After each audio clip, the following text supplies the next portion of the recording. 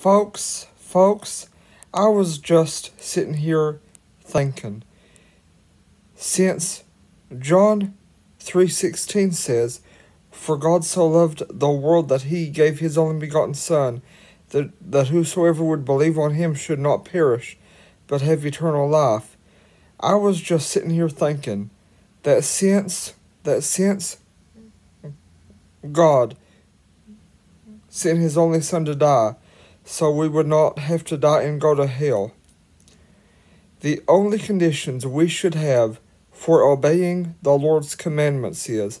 that he help us remember. If you are forgetful like me, or if you have a big chore list or a big to-do list,